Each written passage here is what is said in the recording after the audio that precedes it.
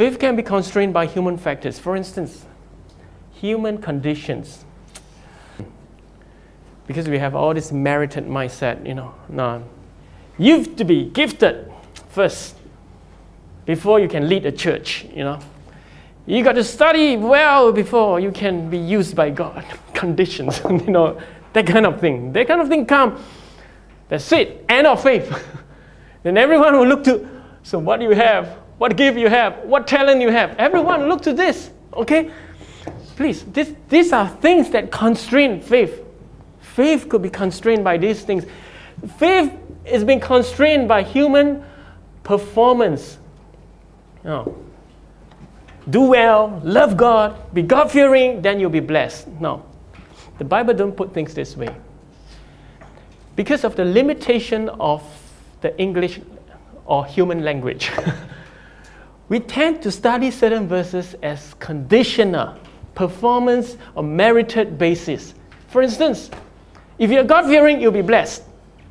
Now, strictly speaking, it shouldn't be put this way. Blessed are you who are God-fearing.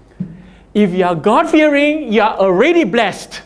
You get what I mean? It's not as if, okay, God, I give you my God-fearing heart, and now you bless me with something. No, that's not God-fearing anymore. You get what I mean?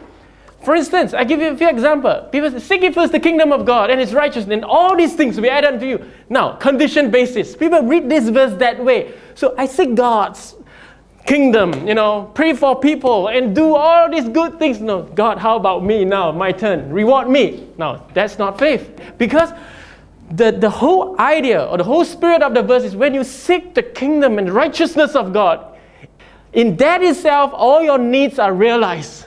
You will realize that all that you need has been given you and you could enjoy it. Right, the next verse says, each day has its trouble on its own. Don't worry about tomorrow. Am I right? So each day, just live as the day and you will see enough grace. If you live for the kingdom, you will always enjoy your today. Okay? That's the spirit of the verse. So if you're going to talk about faith now and you put it in human conditions, human performance, and even human intelligence or human logic. Now, some of us very good in this logical mindset, and I am also. So now listen up. Now listen, faith is never without logic. But faith is more than logic. Amen to that? Amen to that? It cannot be constrained. Faith cannot be constrained by logic. If faith can be constrained by logic, then your logical intelligence is your God, not the God who created the heavens and earth out of nothing. You got what I mean? So while we can make logic out of His word, I'm doing this now all the time. That's the most I can do. But certain things, you got to go by imagination. When everything is just blank, nothing in this universe that God spoke, and everything was created. How can you make logic out of this? If you're too intelligent, be careful if you're too logical. Be careful if you're too driven. No, these are good things. Don't be afraid of that. But what I'm saying is, you don't be overzealous or over logical till you lose faith. Now that is the line you must draw.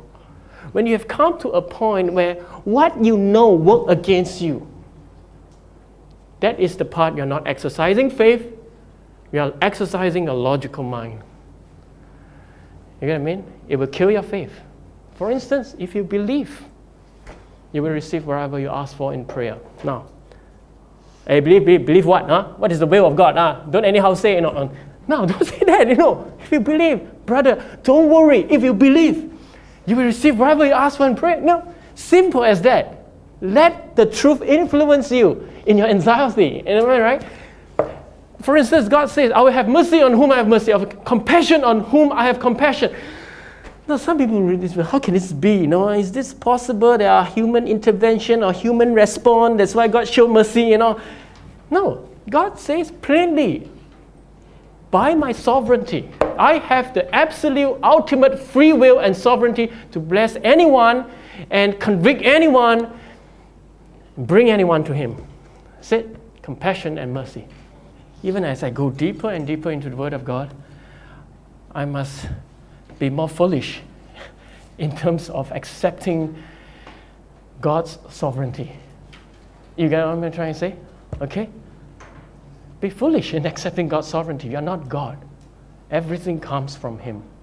And if He promised you, take in that promise. Even you have messed things up, and we come to that point, Lord, I've messed things up, but you are the gracious God. I believe your compassion and mercy, and I come to you now. Bless me once more. Now, and believe that He will show mercy. You see? Be foolish in that sense. What I'm saying is,